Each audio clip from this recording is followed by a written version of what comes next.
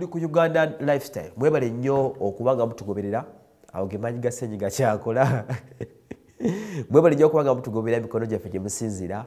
tukola ne Biva Organic ku Jesco Beauty Center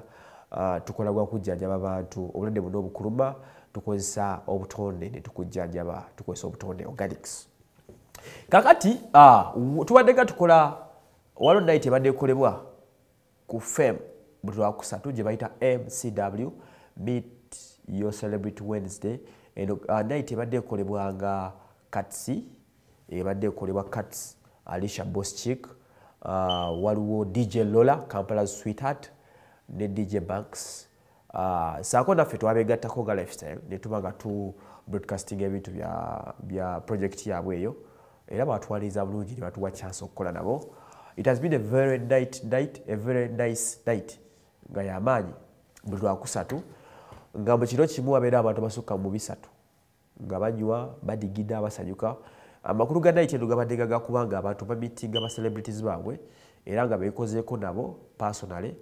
kozeeko ne Fefe Busi Grenade Mwambulaba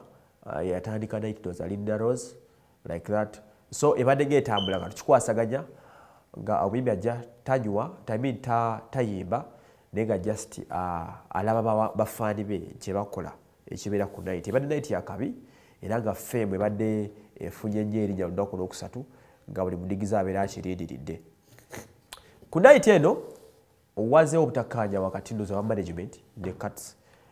waliwo akavuyo okusinza ku byensomye ku peegi ya Cats nga ye kennyini atabuka olw'embeera eriwo waliwo ekibalo ekyafulumika kiva ku FEM nga kiraga nti Cats yagobeddwa nti he was fired out of FEM ne bawa ensonga zaabwe ze bawadde nga baclaiminga nti abadde abadisrespectinga abayisaamu amaaso n'ebirala bingi ebiri mu bbaluwa mwagisomye kyemmanyi kati me myself mbaddengayo ngera night gira nebadde nga bigitambuliramu Cats y'omu ku bantu bemmanyi aboogera openly ekiba kimuli ku mutima era erwango ezimu kuzaaliwo waliwo gwe bayita manager waawo oba Fahadi yamutabukira ekiro n'estori nagibakolera n'amuvumaavuma n'amulangira ebigambo ebyenjawulo naye ndoza waliwo obutakkaanya wakati wa management abakolawo ne Cats obutakkaanya obaddengawo nze mbadde ngamba alaba ekiro ng'olaba wabawo okuwagisiganya ebigambo yamuvuma bingi n'amugamba toli boss wange byayitinga era n'amugamba nti najja ku kifo kyamwe nga mutuza abantu bana bokka mukola emitwalo 4 naye mbayambye mukola obukadde 8 ku 10 buli lunaku olwokusatu things of that kind obutakkaanya wabadde we buli cause wabadde ngaawo okusikombuggwa walabika waliwo ebadde tebigenda bulungi era ng'osajja nagamba Emma bankyankalagizaamu okitegeera eyo mulimu kiro eyo omanyi Cats she's my good friend naye Emma bansumbuyeemu this is going on naye katubitereezeemu kati olw'olumu yabagamba nako nti yayogera statement kanjogere nga bwe yajogera kubanga n'okugiga twagirecording do you think I can't carry this night away to another bar temulowooza liza okukwata night yange n'enjigabe walala nga kiraga si mumativu n'ebigenda maaso wakati awo kireka baalemaganye ne basalawo ne bategana Cats abagambye nti night eno yagiregisteringa ye mu mateeka y'abalooya be be bagiwandiisa teri alina gi-owninga bulala sazeewo tagenda kuddamu kukola nabo abantu abatamu-respectinga n'abatamuwa kitiibwa kitegeeza abadde okusikombwa wakati w'aba management ne Cats saagala kusalira muntu musango wano because FEM is a brand and Cats himself is a brand olw'okusala ekituufu lwali lufu naye Cats we yalukwatamu lwasituka ebyaddala kati asomye working experience ye okuviira ddala emabega yakoze ne Governor akoze ne Club Rouge akoze ne Seway akoze ne Rajiv Paleria akoze n'amakampanies mangi nnyo siwuli akwata olwera bali bamugobye oba kiki Cats ng'omuntu mukambwe ne baakola nabo bakimanyi nze baleko nga bayomba n'alisha oyo ne bavumagana naye ng'akola naye okitegeera bw'abeera nga alina abayimbi be aboggola atabuka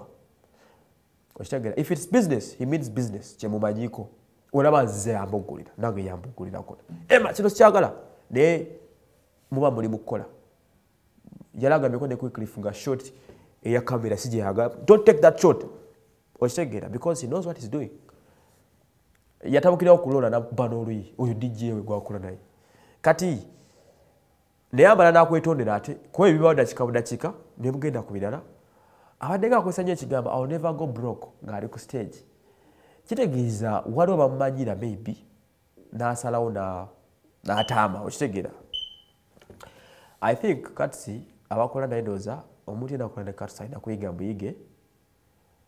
ne mulaba opportunity cost kikyakuwa nekikyatakuwa somewhere I think because he's a good guy asokola ekintu ekirungi by the way waba afuse personal market ya external market ya wa company he can do it netambula negenda banji bandyagadde okwashochetinga naye then if you use a brand like Cats anyway ayinza obeera irreplaceable okumuza ku fame ne fame night eyigenda okufiira ddala by the way ayinza okufa so mwena abadde bagenda ku meet Celebrity Wednesday weekend tegenda kubaayo paka next week tumusobera okumufuna ku interview ajja kujja kwano ku Uganda Lifestyle atubulire where next abadigize mwenna kubanga bibadde bingi bibadde bitegekebwawo babadde basubira open ba ebadde jja mbadde nganda ba tables ezenjawulo simanya bano bangi olaba tables ba reserve kiraga nti bayina basasudde naye nga tewali na muntu ali ku table naye nga ziraga nti ziri booked and biki kati bwabanga badde asubira okweta basaba party gye nabagambako alina parties nga ttaano zabadde aleetaawo kale mwena abadde bagobera Meet Celebrity Wednesday ekolebwa Cats, Alisa Boschik, DJ Max, DJ Lola Kampala Sweetheart. Anyway, tujja bagamba official information about it. Nenga agali ogaliti bali maganye n'abaviira bye biri ku ground.